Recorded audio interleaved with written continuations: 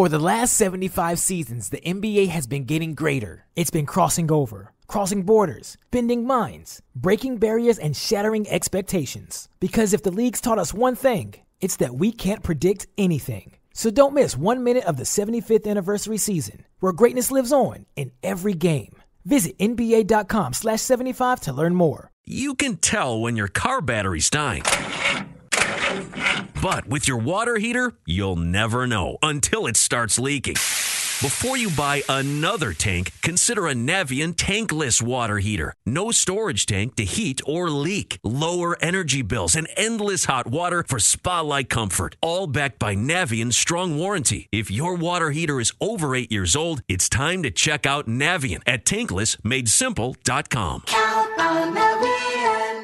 Hey, this is BJ. Thanks for listening to our show's podcast. If you're a fan of all things geeky, you should check out my other podcast, BJ Shea's Geek Nation. We have new episodes every day, and you can check it out at bjgeeknation.com. Your home is going into foreclosure and you feel like a financial wreck. You don't know where to turn for accurate information. I'm bankruptcy attorney Travis Gagne. Let's talk about some legal options. If we work quickly, we can propose a plan to save your home, modify the loan, or in many cases even eliminate your second mortgage.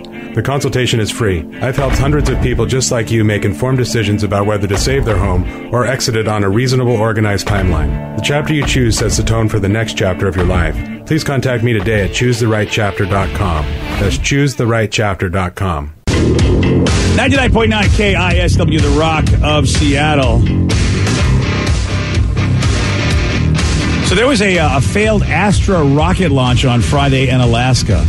I don't know much about who these people are, what they're doing, but hey, listen, I love people trying to launch things and go into space and explore strange new worlds. It says Astra, we're on a mission to launch a new generation of space services to observe, connect, and improve life on Earth. Okay, cool. You know, probably what, like satellites and stuff.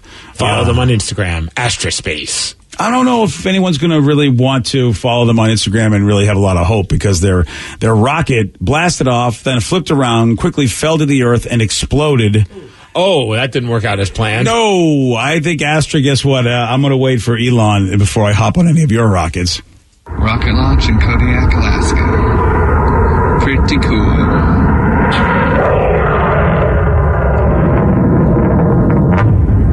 Uh-oh, failure. See if we see anything coming down here. Yeah, here it comes. Whoa. Ooh. That's not cool. Holy mackerel. That's unbelievable. Yeah. They sound like the most underwhelmed people ever. I'm looking at the video. I thought, okay, well, maybe it's just nothing special. There's a giant explosion. Rocket explodes. Oh, that's unfortunate. Right? Yeah. Oh, bummer. This would be me. Yeah. Yeah, I guess they're really chill up there in Alaska. Yeah, I guess. Yeah, that was quite an explosion, and that did not work. Yeah, if that thing did, this is what I would sound like. Yeah. Oh. Yeah. Failure. Yeah, that just happened. It just seems so underwhelmed by that. Yeah, well, that's a thing. Bummer City. Yeah. No one was in that, I guess, then, huh? I don't believe so. If they're doing services, maybe they're just launching satellites or that's their goal. So yeah, I don't think they're launching astronauts from Kodiak, Alaska. I would be very surprised if they're doing that. I like that Elon Musk tweeted at them after this failure happened. He said, "Hey, sorry to hear that. I'm sure you'll figure it out though. Took us 4 launches to reach orbit. Rockets are hard. Rockets are hard."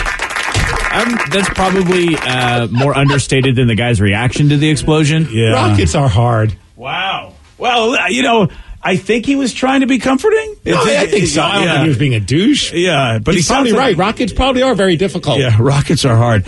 I have to give Elon credit for a guy that appears to be a very brilliant person. He is able to really dumb himself down for us folks. I do appreciate that because it does feel like rockets would be hard. Right, I'll say a bunch of stuff. I'm like, Elon, I don't understand what you're saying. He goes, rockets are hard. Yeah. Okay, gotcha. Mm-hmm.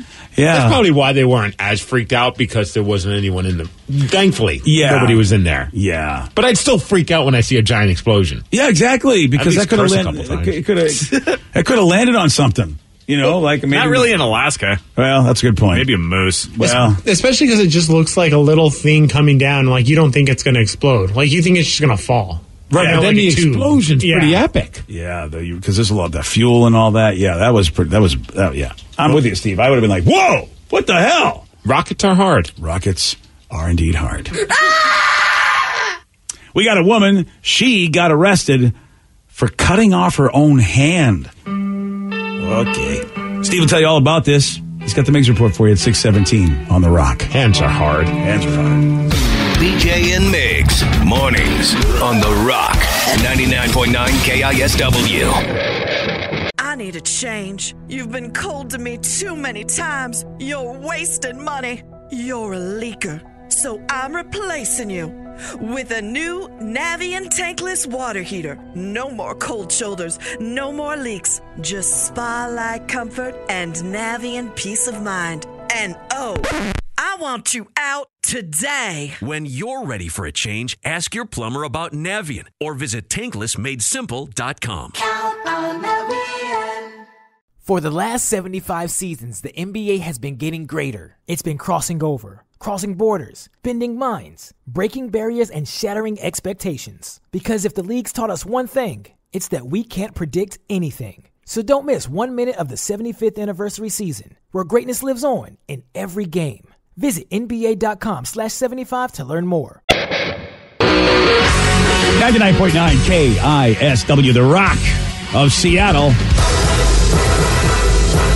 Well informed on the issues of the day? Not this guy. Live from the KISW News Center in downtown Seattle, this is the Miggs Report. Well, thanks, you guys. Thanks to Mercedes-Benz of Seattle, and happy National Cream-Filled Donut Day. Oh, yes. Put that cream in that donut. I'm not a big cream-filled donut kind of guy. Oh, that's my fave. What do you like, the Boston cream one? Vanilla cream. Yeah. The straight white cream. Mm-hmm. What is a Boston cream? What does that It's taste Bavarian like? cream. Oh, I thought it just tastes like miserable. Yeah.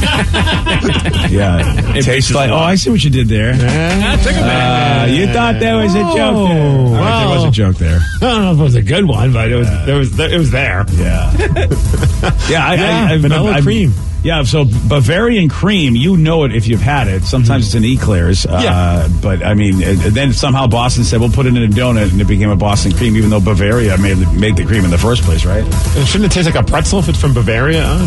Oh, I don't know. Either. Yeah. I mean, what is it, a jelly donut? That's not a cream. Damn it. Yeah, it's jelly. You know, rockets are hard. Rockets are hard. Cream is difficult. Yeah. That's what I've learned this morning. That's what it is. I'm just going to stick with my glazed donut. Yeah. No cream involved.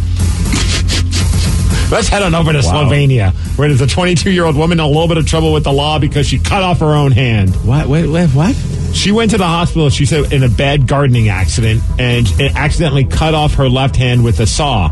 The surgeons were able to reattach it, but it doesn't work like it used to, so she filed claims with 5 insurance companies, saying that she had policies with all of them about a year earlier, and she was looking at a total of about $1.2 million. And that's when they decided to start investigating this woman's claims, because it looks like she cut off her hand on purpose as part of an insurance scam. Oh. There was a bunch of inconsistencies in her story, and I guess a few days before the accident, her boyfriend had searched online about how artificial hands work. A coincidence. Oh, my God. Are you that stupid? Yes, they are. Well, on Friday, she was sentenced to 2 years in jail for insurance fraud.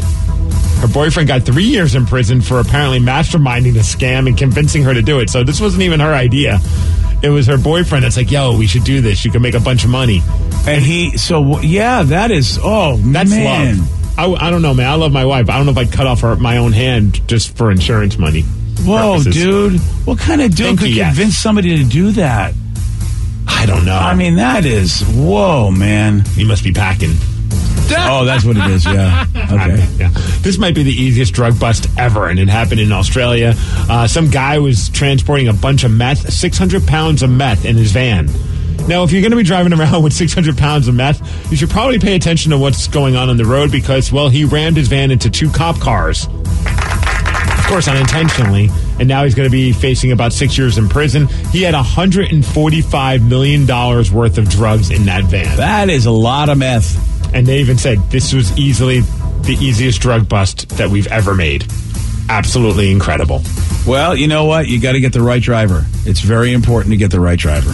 Oh, man. Yeah, you got to get the right quarterback, too. And I think we learned yesterday. Seahawks, I don't know if you know this, but we have a very good quarterback. Do we really?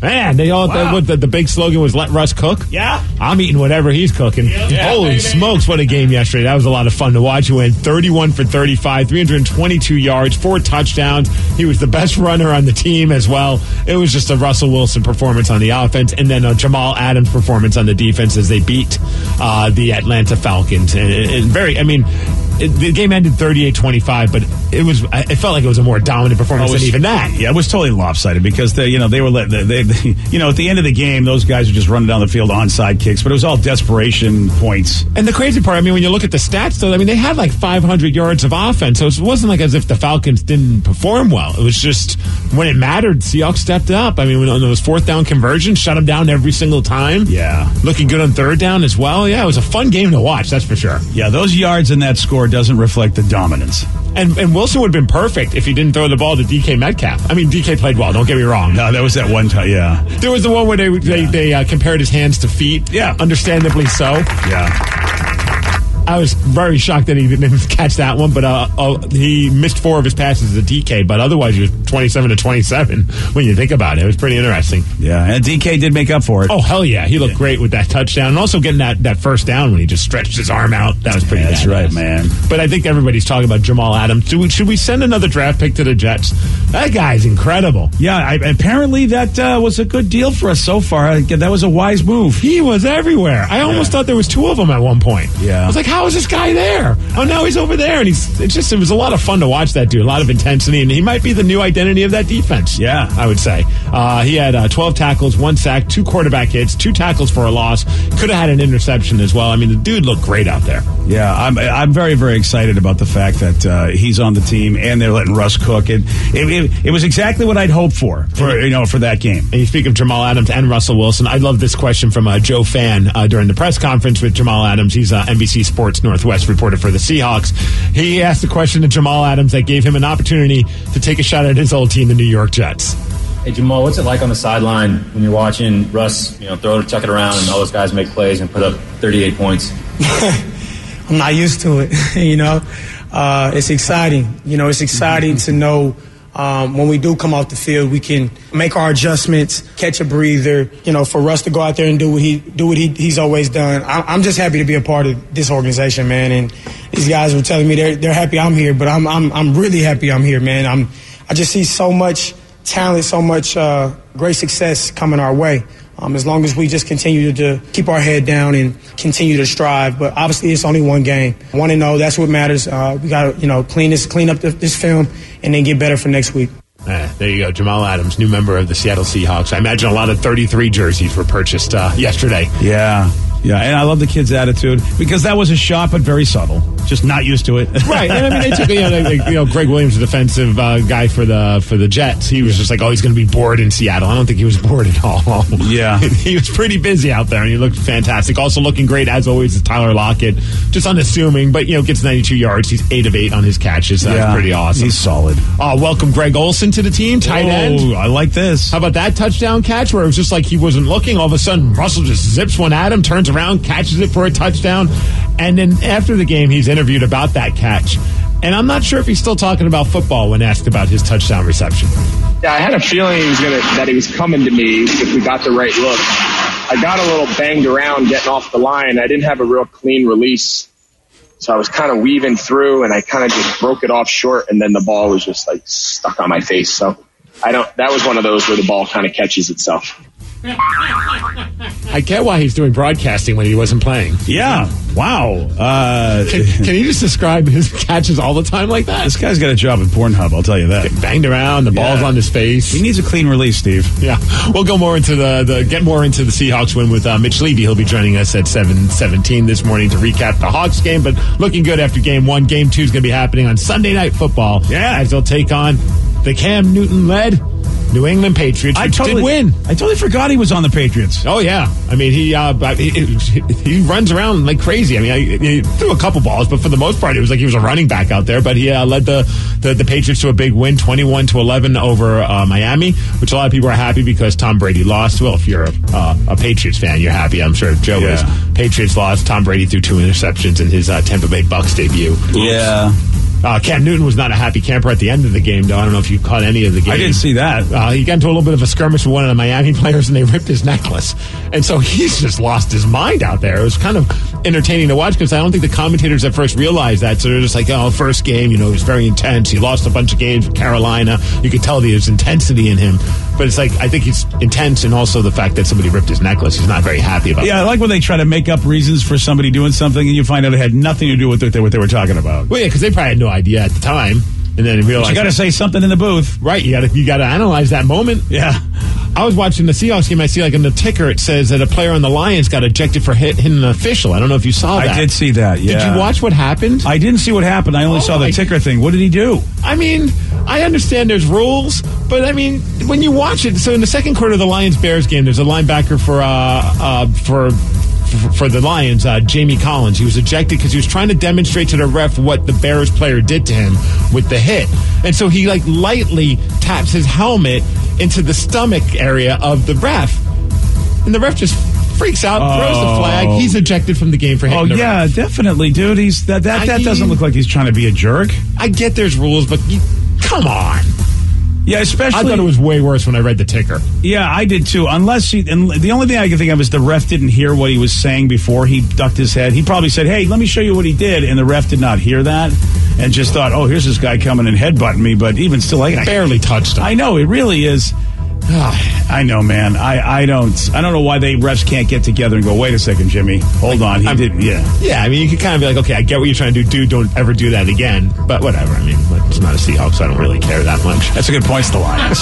Hey, how about the Mariners, man? Another big win, beating the Diamondbacks 7-3. They took 2 of 3 over the weekend because the Dodgers beat Houston yesterday. The Mariners, a game and a half back for a playoff spot. Isn't that insane? It's awesome. They got a 10-game homestand that starts, so... cardboard cutouts, you got to step it up. Yeah, that's the season. I mean, I think there's only 13-ish games left or something like that. Play against the A's today. They got a doubleheader that starts at 2 o'clock today, so we'll see what happens with that. That's very exciting. NHL Stanley Cup playoffs, in the Eastern Conference Finals yesterday, Tampa Bay beat the Islanders 4-1. They have a 3-1 series lead.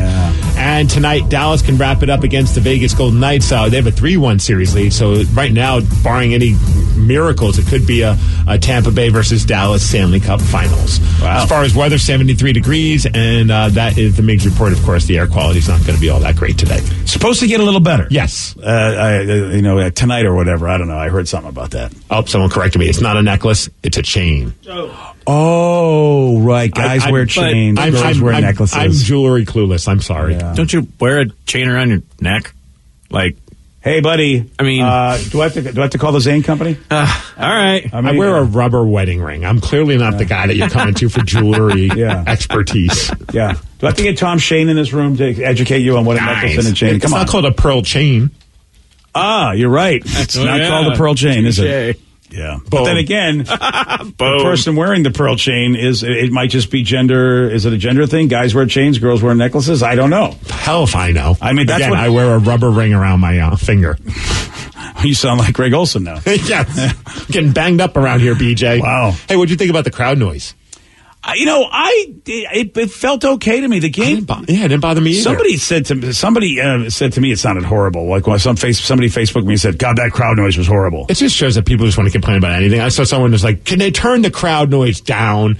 I'm like, it wasn't louder than it would be if they were actual fans, and I thought it added like a nice kind of background noise to the broadcast. Out of all the sports, because of how football is watched with all the cameras, the crowd noise and the camera angles were I felt like I was watching a regular game. Yeah, I kind of wish they would do what the NHL did, though, and put some kind of tarp or some kind of bannering over the empty seats.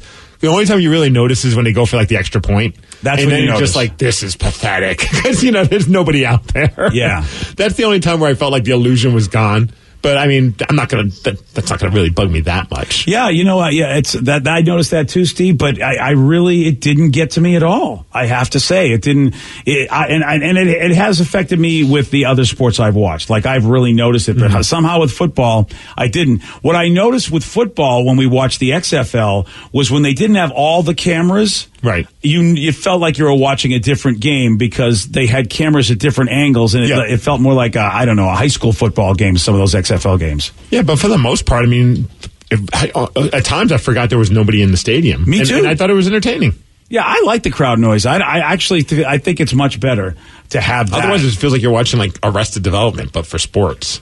It's like, where's the damn That actually is a pretty good analogy, I actually have to say. Thank you. Yeah. Analogies are hard. They are. But you did it.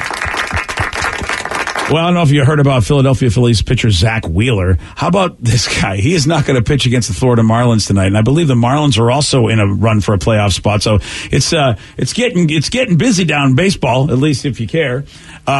Here's why he's not pitching. He injured the nail on his right middle finger while he was putting on his pants last Wednesday. So that's why he hurt himself putting on his pants, so he can't pitch.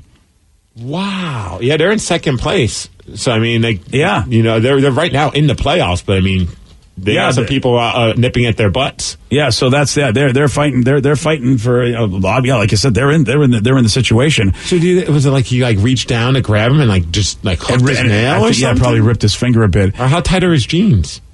Oh, I don't know. Let's ask Greg Olson. Getting banged around there. Joe Girardi, the manager, said, our fear is if he loses the nail, it could be the rest of the season. And he's like, this is, of course, a shortened season. You can't make this up. Where, pretty much the playoffs are starting very soon. They're going to keep him out just for preventative measures so that he can pitch later on this season. That's got to go up there in the old lure of bad injuries for athletes. Yeah. First one I thought of was remember John Brockman, former Husky basketball player, great player. I think he still coaches around town as well. I think it's the Homish, and he hurt his hand when he was cutting open a Christmas gift because it was one of those annoying packages, and he had to pull out the knife and slice his hand. Then, of course, you got Malik McDowell from formerly of the Seahawks, hurt himself riding an ATV, never did anything with the team. That's right. That's probably the dumbest. That was the dumbest. Now, there are injuries that I don't believe are the real injuries. Because was it Kaz Sasaki, former closer for the Mariners, who supposedly tripped up the stairs or something like that? I think it was him. And then later on, you found out, no, that's not how he injured himself. He didn't trip up the stairs with suitcases. It may have been another reason, which I won't say because it's not as cool of a reason. It's more like, dude, what are you doing, you idiot? What was it, a challenge to see who could jump up the steps the quickest? It was, I think. I've done that with my friends. Sometimes just running up the stairs. I've done that. Like a kangaroo. Sometimes in sports you have contracts. And I won't say that it happened with this guy, but sometimes you have contracts that if you drink a little too much and hurt yourself, you don't get paid. Yeah. So that's why all of a sudden you may find another way to have hurt yourself. And don't want to tell anybody how you did it. Any other way. Yeah. So, that's a thing that happens in sports. On Friday, Steve did get this one wrong. What is the piece of metal on a bridle that goes into the horse's mouth? Ball gag? No. Wow. A muzzle? No. Dentures? No.